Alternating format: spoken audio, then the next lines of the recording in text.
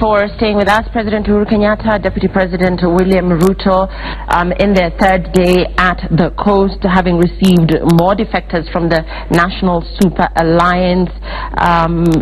Let's begin with the fact that Jubilee and NASA have been battling for the control of the coast, Mheshimiwa Kosing, but we do know that the opposition scooped most of the votes in the region in the August 8th polls. These defections, do you see any weight being added to your party?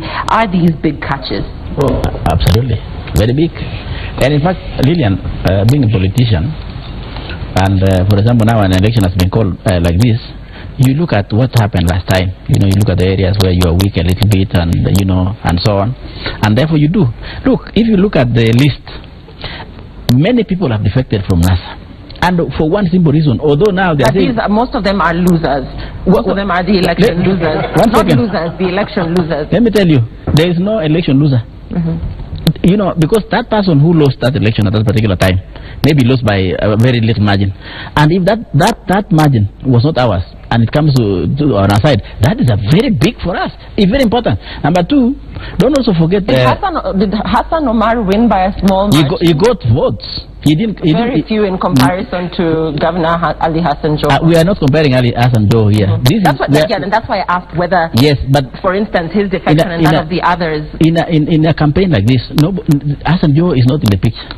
We are looking at the presidential election. We are looking at the presidential vote. We are not looking at the governor's vote. If we go, for example, 20 and even if we get him and his wife, that's a big contribution for us. But remember also, Lillian, in politics, there's something called perception and confidence.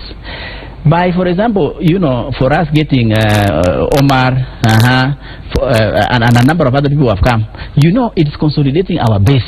Because our supporters are going to be very strong and say, look, you know what, we are getting addition here, we are getting addition here. So sometimes in politics, you do something in cost, but to maintain certain votes, for example, in a certain area. It's not necessarily that you want vote from, you want, first of all, your people to look at that you are confident. And why are they doing that? Why are people defecting?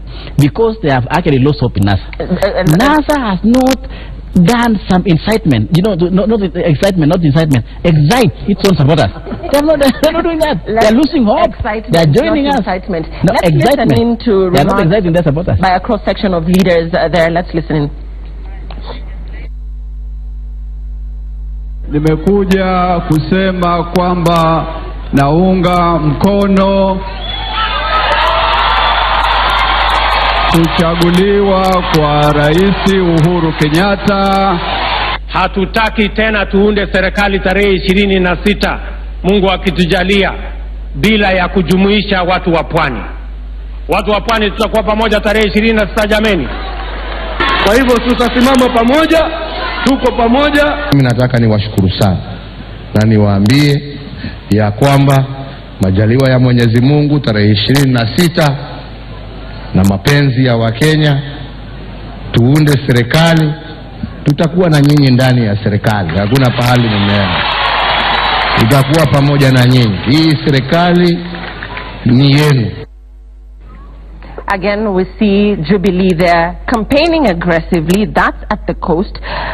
Brian, the Jubilee duo has been on a poaching spree. They're targeting Raila's allies.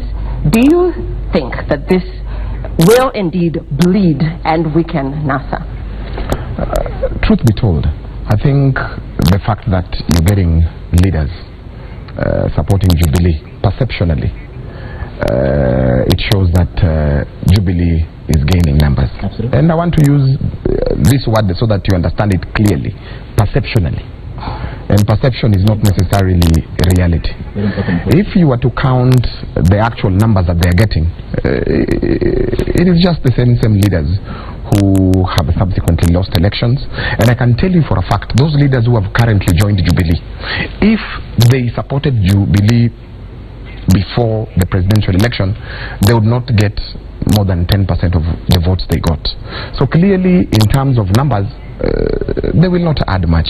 But in terms of perceptions, it's a good thing for Jubilee that a few leaders here and there are following them. The one that shocked me is my brother Hassan Omar, who we have been in the trenches together, we have been in civil society together, who has stood for certain things and stood for a certain cause, who has stood for democratization of this country, who has stood for electoral reforms in this country, if he can move to Jubilee because he lost an election, or whatever reasons he has, really, that shocked me. Now, I also want to tell you, Lillian, that those leaders, they will pay very heavily in the years to come, because people believed that they stood for a certain cause. People believed that they stood for something, and yet now, because they've lost an election, they are quickly conforming to certain standards that they did not believe in. So while I accept that perceptionally it is good for Jubilee, those leaders will pay heavily in the years to come. But visually, and you're talking about perception here, when the electorate see this wave with Jubilee and look at the other side of the political divide and not see the same level of aggression, when the electorate see these defections, high-profile defections to say the least, what message does this send? Well, I want to jump back for a second and talk about Omar Hassan. So let's talk about, he was on the Wiper Party, right? And the Wiper Party at the very beginning had issues with ODM. So there was already friction between ODM and Wiper at the even before the election process. So this really should not be a huge surprise that Omar Hassan has kind of jumped ships, right? And then in terms of kind of perception, statesman, diplomat Harry Kissinger said that there are no permanent enemies, right? There are only interests. And I think that when you look at a situation like this, there are no permanent enemies. And certainly there might be some hard feelings, but, you know, people do what's best for them. It's what's in it for me kind of mentality. And I think that's just human. That's just at the core and fundamentals of how humans work. So this, again, the Omar Hassan, I'm not necessarily surprised about, because again, there was friction at the very beginning between ODM and Wiper, and who they were trying to decide and vacillating between who was going to be the flag bearer. Was it going to be Kalonzo or was it going to be Raila? And Omar Hassan had a lot to do with that. Right. So I don't. And this is not a surprise. Yes, yesterday the presidential candidate, NASA presidential candidate, said that this would be expected. The defections are expected. He spoke of a fund, Jubilee having a fund set aside for these defectors. Do you think that these defections will weaken NASA? Well, first, I think people handle losses differently. And when you come from an election, I ran myself, so I know what it is to run. You're done. Sometimes you've spent every bit you had, and then someone comes with this beautiful, alluring, gift of a brown envelope. You may be tempted to cross over. But as I've said earlier, losing an election must not lead to ideological fatality or ideological suicide. Omar Hassan has been one of the very consistent voices pro-democracy. He was part of the Mageuzi in 1997 with the likes of James Orengo. He was a student leader. He was suspended for trying to fight the Moi regime. He was part of the students who went back to school after that government gave the presidential amnesty to students. Omar Hassan can now not be on the side that he castigated a couple of weeks earlier, because it will be very hard for him to rationalize that choice. But as I said, he is a young politician. He got about 42,000 votes. A lot. Those are people who believed in him, even though Joho got 221 and Shabal came second with about 69,000 votes. This 42,000 votes, he may end up scrapping off, you never know, 10 or so %. But I reckon that earlier, one time when the president was making several visits ahead of the election to Coast, the NASA leader Raila Odinga on a press statement said, I will let him go there 6 times and I will go once and wipe out what he has done. And that happened. So they may enjoy the glory for now, but I think when Raila gets down to the coast, the people resonate well with him, because throughout the history, he's been the champion, against the land problems in the coast, and so they identify much more easily with Raila's ideology, political ideology, than they would with Jubilee. Yes. But I wouldn't underestimate the 5,000 or 2,000 votes that he goes away with. And I bet that NASA, once they have committed to the election, because right now they basically may not be campaigning because they say no reforms, no election, no reform has happened, we are not going to an election, no need for campaigning. When they get to campaign aggressively, I hope they fix some of the teething problems. Let's not forget the fact that the duo of Uhuru and Ruto have gone to the coast with a bag of goodies. We're talking about the Mzima 2 water project, the pledge that they would be developed so that water problems in Mombasa can end. They are talking about free secondary education in public schools, which will start next year. The Kenya Ports Authority will be further expanded. A lot of goodies there from the Jubilee Brigade, and therefore NASA really should not underestimate this particular trip to the coast from Jubilee, seeing that they are sitting back and we're not seeing them campaigning. Do you agree? Let me tell you that politics, I can compare the politics and the preachers. When a preacher is preaching and he gets people converted, that will be the happiest day for him, because those people have left their sin and they have agreed to follow the Jesus. It's the same with politics. When you go anywhere you go and you see people are coming and they are changing their mind, just as you have said, maybe because of those projects they are seeing, maybe because of what they have been promised, and also sometimes the way the leader, the way he says, because although they're not saying what he's going to do, he has already done many things. As a president, as a Jubilee government, they have done so many things. So maybe it will pull people to come back to the Jubilee. And you see, if you go back in the Bible, you remember the son who was given his oath by the father, and he was given everything, and he went. When he finished, when he came back, he was received. I'm happy to see Uhuru receiving Omar. It is making me see that he is following the book of God. That was not his son. Who's the biggest? Away from that, in the who is the biggest catch for Jubilee at the coast? We've seen. I'll tell you. Let me just finish, because I'm not finished. Let me just tell you this. Let's stick to the point, though. We're sticking with the point. And first, I want again to come back to you. We don't have analysts here. You can see the clear fighting for Jubilee. That should be clear. Know that. For Jubilee, fighting for yes. All right. No, against the Jubilee. Yes. And the other point I will tell you, we don't care 50 people or 1,000 people. The Constitution of Kenya says 50 plus 1. Let us have one vote, which we are looking for. That is what the Constitution says. One vote. You might get 50, but you miss one. So if we get that one, leave us alone. Let's do our strategy. Let's meet on 26, my friends. I think our biggest catch is the people of coast are seeing a reality, at least this time, as we go along. And I'm happy, my friend. These are regions, and talking about Nyamira last week, these are regions that have unanimously voted for the opposition previously. Therefore, what are the chances of Jubilee actually swaying these votes in their favor? The big chance. Look, even some things are happening which people were not believing they were going to happen. One, as an Omar, you know, he was really biggest critic of Jubilee. He's on our side, Muruti and so on. Even if people say, oh, you know, they lost, you know, and so on and so forth, that will be just rhetoric because they want just a defense. And I'm happy with my brother David, who said that even one vote is important. Actually, it's very important, and I think because he stood and maybe didn't succeed, that one vote he is going to look for is very important. And our biggest catch, maybe past the people, of course, the business community. In fact, we're listening to some people supporting Jubilee who have never supported Jubilee for many years, and therefore it's a big catch. And when you look at forward, why is this happening across the country? It's because NASA supporters, Lillian, are fatigued. They have no idea whether it's going to be election, it's not going to be election. They don't know what to do, and therefore. You mean NASA supporters or Kenyans in general? NASA supporters are fatigued. Look at Jubilee supporters.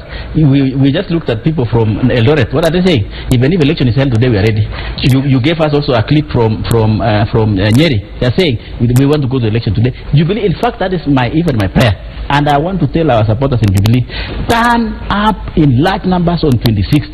In fact, name of Uhuru Kenyatta and Raila Odinga will be in the ballot on 26th. Please, and they want to kill the morale of our people. Just let them kill theirs, and that is why we are getting many people. And I'm telling people, because NASA are not giving you any alternative, please come to Jubilee. Jubilee is giving you forward. And finally, what you say about goodies, that the president is giving out goodies and so on, you know, Lillian, Uhuru Kenyatta is president of the Republic of Kenya until he hands over to another person. And is enjoying powers as prescribed under Article 132. What do I mean by that? Full powers. This idea of people saying that maybe Mheshimiwa President is under Article 134 is null and void. The reason being that election that happened was nullified. And when it was nullified, we went back to fresh election as if nothing happened on 8th. You see, and therefore we have gone back to 8 in terms of election time, and therefore Uhuru Kenyatta is enjoying his time. Enjoying his powers. He is actually utilizing those powers positively to the people, of course. And I want to thank the people, of course, of supporting Jubilee. I think let me say this first, Mheshimiwa, for lack of a better word, we agree with you that the president is the president until another one. However, you need to read the article. I want to invite you to read Article 134. I have read Sub-Article 2, because there are certain powers that the president cannot exercise in this time. And one of those is he cannot appoint new cabinet secretaries, he cannot appoint new judges. So as we speak, he can only do certain things. Now, I want to come back to the issue Brian, please hold that thought. I'll come right back to you. Let's cross over to the NCIC, where Gatundu South Member of Parliament Moses Kuria is appearing to answer to charges on hate speech. Let's listen in. We ask those people whom we think have breached or who have been accused of breaching or bringing about lack of peace. We usually call those people and we interrogate them. The idea is to give them a chance to explain some of the things which probably are written. Sometimes we get them from the media, sometimes they are recorded by our officers, and so we give them a chance to explain themselves. You know, because sometimes what somebody says may not, the way we understand it may not be the way that person meant to say, to utter those words. So that's why we give a person a chance, and usually that will be done by the professionals, the officers here, the investigation officers. We are not involved, myself or the chairman of this, because we have our unit which does those interrogations. So we'll be expecting Moses Kuria, and we'll record his statements. If we find that we have to, that there's some substance in what we are investigating, then we'll prepare a file and send it to the Director of Public Prosecution. Sometimes some of these issues end up here. We sometimes look at after the interrogation, we look at the substance, and we will find that there is nothing much. Then there are other ways of dealing with those issues. But as of now, I can't tell you how things will proceed or how we shall conclude this issue. All I can say is that we'll wait the next few minutes, and when Honorable Moses Kuria comes, then we will take his statement. If you have specific questions, then I'll be able to answer. Yes. Can you speak a bit louder? Sorry. Just a quick question. You are expecting that is Wagga and Kuria, and apparently Wagga said that she cannot be able to make it. She won't be making her way here. Friday, that's what she told us. That's what we when the people when the summons was taken to her office or to her house, we were told that she could not be available on Friday. And I think we wrote another summons for today. We're still expecting her. If she doesn't come, we'll know what to do. You know, it's not a must that the person appears before us. As we said, we give that person who is accused a chance to explain themselves. It's a normal requirement. It is natural justice demands that the person is given a chance to explain themselves. So what is the stand of the commission? Is it that she is not coming? Has she indicated that she's not coming? If so, why? And probably is she still coming? Then my second question is, Moses Kuria is not new to this, appearing before the commission to explain himself. What do you have to say about that? This is not the first time that he's appearing before the commission. You see, if you keep on committing an offense, we are going to continue with that ritual. The fact that you committed another offense before does not mean that we are going to stop interrogating you. Secondly, the fact that you have had other offenses before doesn't mean that we are going to shoot you or kill you or something like that. I mean, we have to follow the law.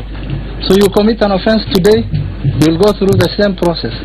You commit it again tomorrow, you'll go through the same process. It's the courts to decide what happens next. You know, it's not our responsibility ourselves. We can't, you know, we are not also in a banana republic or in some place where there are no laws, where you can probably decide then this person has become too much, so you shoot him or her. You can't do that. Commissioner, when you say that it's not a must for them to show up, does that in itself interfere with your investigations if the person accused is not willing to cooperate with your investigating team? Well, we have some options. If somebody decides not to obey those summons, there are certain sanctions, and we have indicated it in the letter. But what I'm saying is, the fact that a person does not give their side of the story does not mean that we cannot conclude the file and send it to the Director of Public Prosecution. We have done it before with a number of people. You don't mind sharing probably some of the sanctions?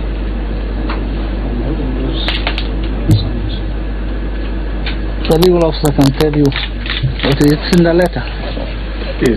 The law as currently constituted, failure to appear before the commission is an offence punishable by law, imprisonment for a period of 6 months, or a fine of up to 200,000 shillings. But as the CEO has said, through the investigative process, suspects or accused persons are given an opportunity to come and give their story under inquiry. And if they don't appear, it doesn't mean that the work will not be done. Our file will be concluded.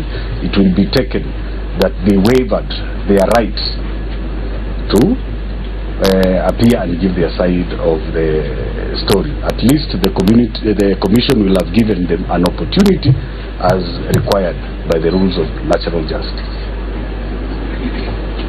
I have a question. Yes. Just on the Wanga and Sombo and Huyo. Could you maybe give us specifics on what incidences are you investigating Governor Sombo and Wanga and Huyo? Well, I don't think we are obliged to do that. They have committed some offense, that's one thing we know. It has elicited reaction. All of you know. You're just asking us to restate. You have seen it in the social media, what Wanga has said, what all these people have said. You keep on reading about it. Even Wanga herself has put our letter on Facebook, and I'm sure you are one of the first people to read it. So just do your homework and go and find out what offense she has committed. Whatever she has said has elicited some response, some reaction from certain parts of the country. I think you are aware when Wanga, Babu Owino, they made certain statements. There were problems in Githurai and a few other places, so there was some kind of reaction. That's why, as a commission, we are obliged to take action when we find that something you have said is going to stir ethnic hatred or is going to stir some kind of reaction from certain places. Do you think the NCIC is doing enough in terms of deterring these politicians from making statements that they keep on making? For example, like she said, Moses Kure has been here so many times. Are your laws sufficient to actually have an impact as to stop this from happening? You see, there are so many actors in this process. It's not only the National Cohesion and Integration Commission. There are so many actors. For example, the Director of Public Prosecutions is involved. The courts are involved. As far as we are concerned, we have done our bit. We investigate and we pass on the files to the Director of Public Prosecution, and then people appear in court. As to whether it has been, there have been sufficient, moves to deter this, I think you can judge for yourself because of the repeat offenses and what. But we have done our best ourselves. We know that we have gone to court several times, even to ask for the waiver of those bonds and bail, because we think that if these people are held for a longer period, then perhaps they will be careful next time. But the courts are there, the law is there. You have passed a new constitution in 2010, and you always say that everything must be done according to the constitution. So it's being done according to the constitution. Bail is a right for individuals. Even some people who commit murder, sometimes they are given bail. But these offenses, when you go to the courts, they say it's bailable. The last offense, I remember the last time when Moses Kuria was taken to court, he was asked to commit, I think, to some million shillings or something like that.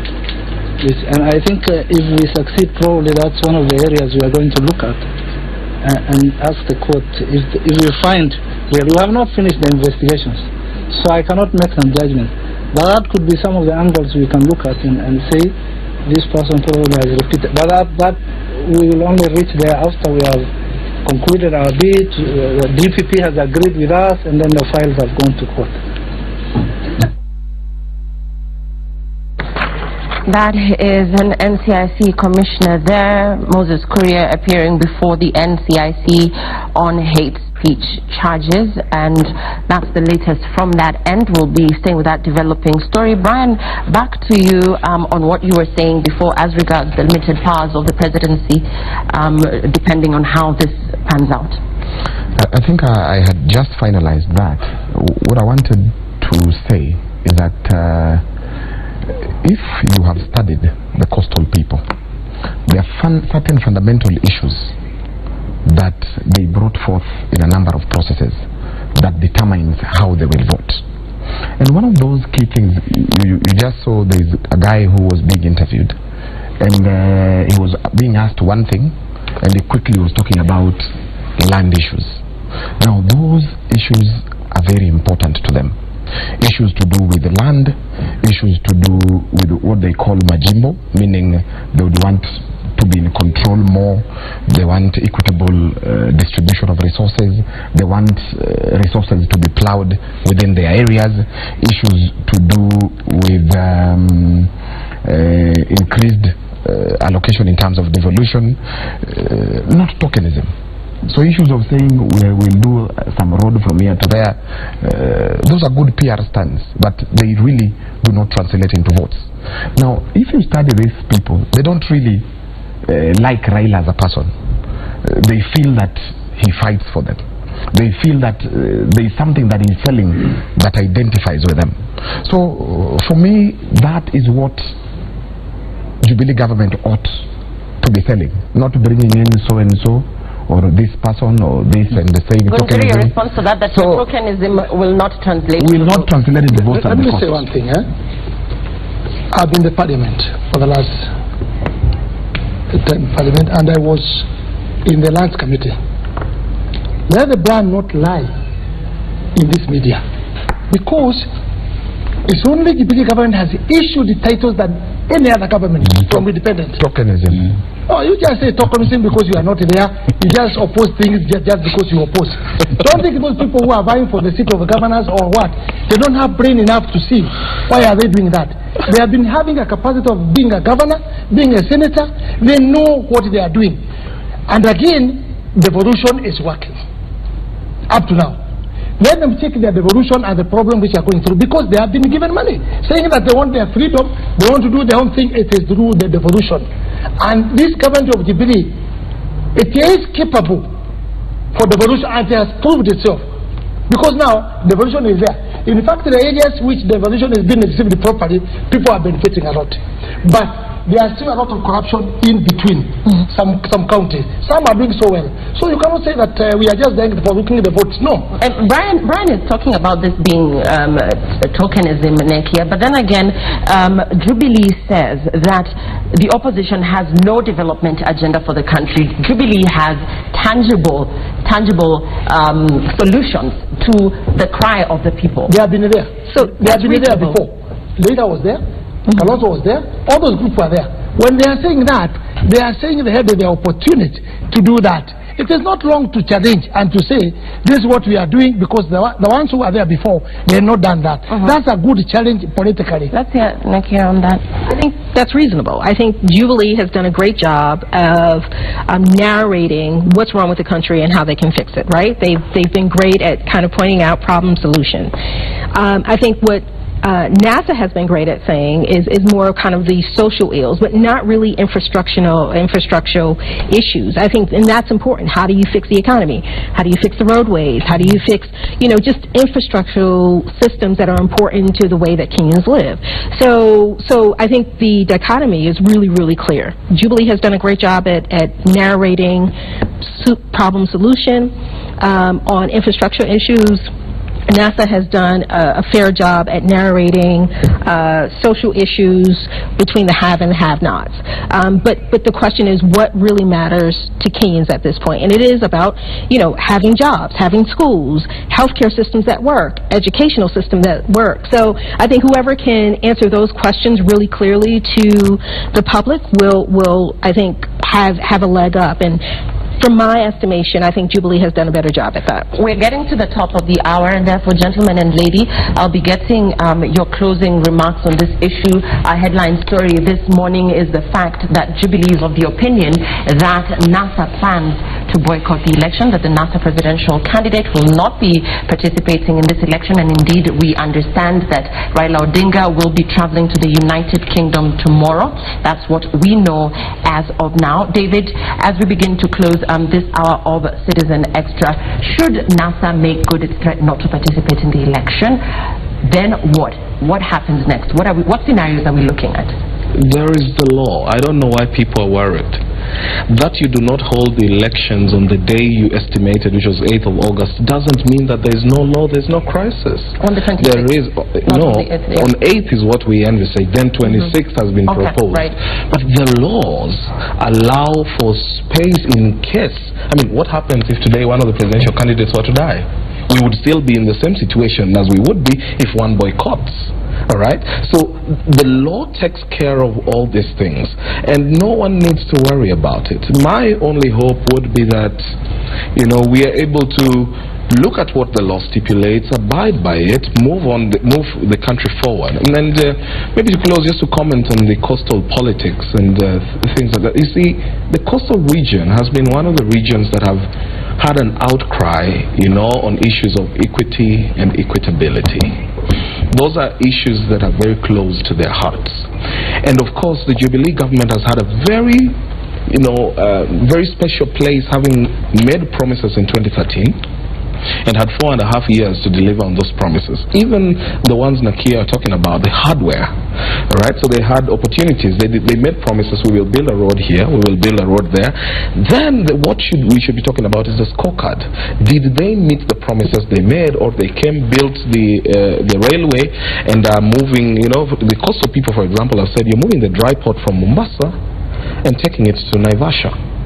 Are those things that can be talked about? When we focus... Uhuru Kenyatta actually denied those claims yesterday. Well, he may deny, but that's for the people who don't read. For us who read government policy papers, that's far from the truth. That's for cosmetics. So now, when we focus on hardware, which is a very good thing in terms of improving the economy, hardware is good, but in this scenario, hardware has only but provided for opportunity for plunder and heist and corruption. Now we are talking about software issues.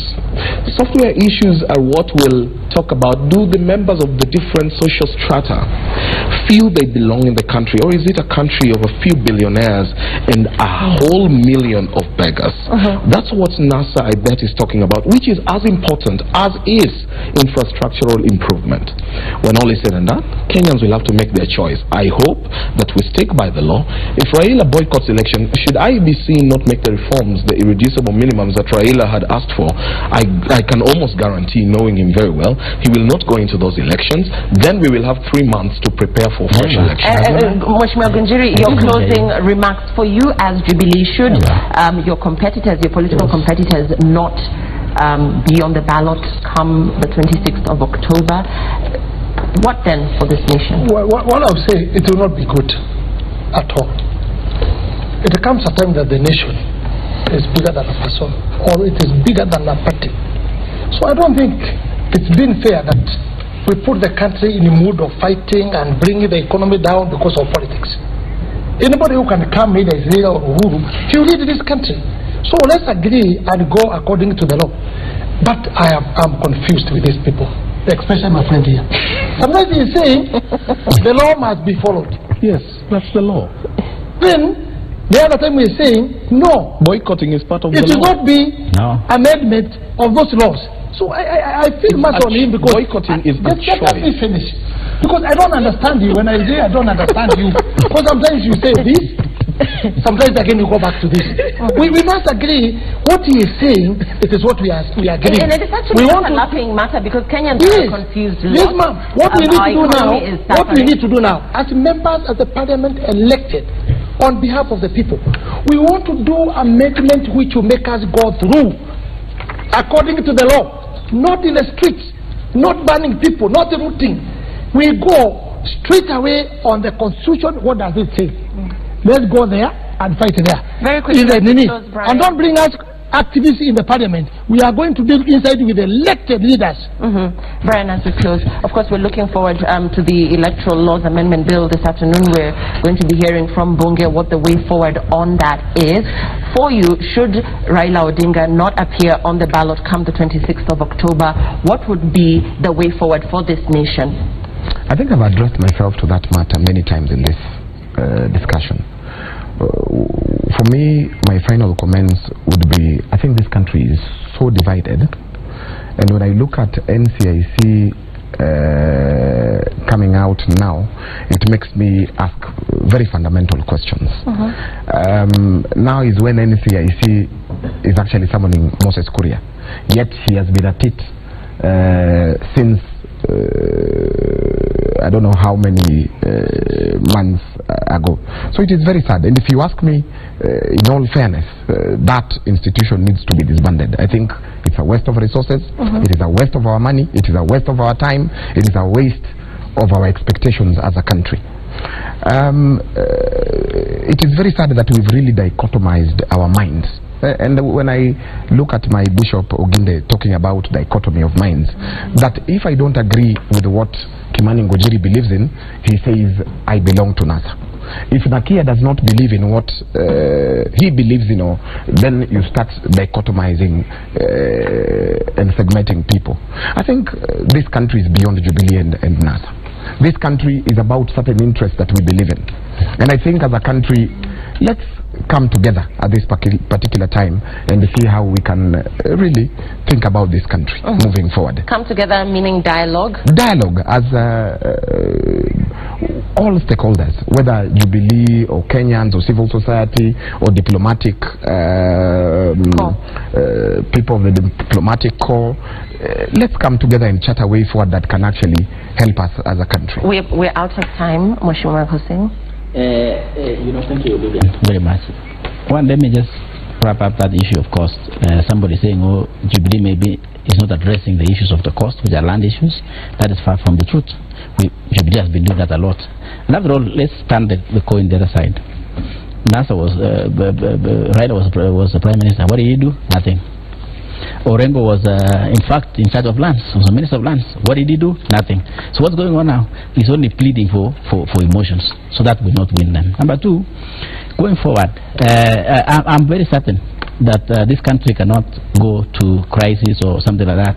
And because court took us where we are, and that is why we are back again, I'm very certain, should Raila not be in the ballot paper on 26th, Uhuru Kenyatta will be declared the president under Article 138.1. That for sure. Because where we are, what people are not understanding, and in fact, Lillian, you'll agree and maybe give them advantage. The people who are talking, maybe because they are going to be seen by Baba from the TV, so that maybe in future they win in wherever they come from. They want to speak the language that Baba will hear, so that because if you go against Baba in some places where some of these guys are coming from, planning his trip. He might not be watching. No, these guys are speaking so that Baba can. But I will assure you, I will tell you, they are already officially been nominated under Cassette notice number 8751. The only thing that can happen by law, if you don't want to do that, then that means that you are turning down your nomination. And then when you turn down your nomination like this, under that cassette notice, 138 comes in, and President will be declared president. And Nakia, finally, there's been this back and forth that has dominated political talk in studios across the country. We're fast approaching the October 26th date, looking at a constitutional crisis, because this is a story, and this is a replica of all discussions that have been held in different media houses in this nation.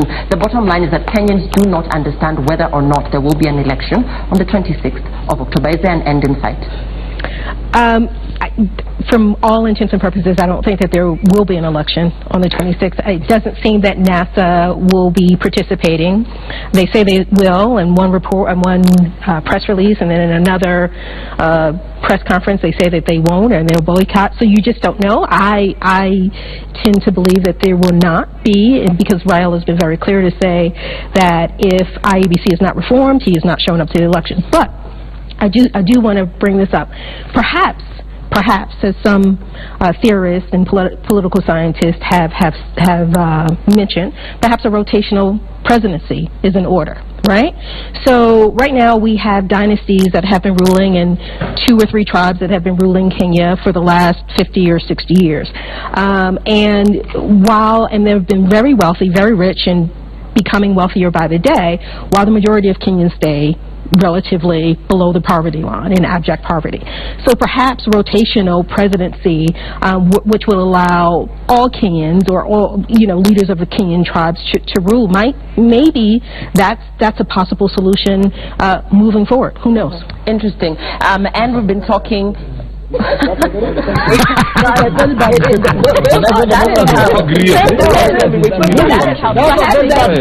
was having rights on the That's the answer. Perhaps that's the answer. We can those kind of people. Cannot be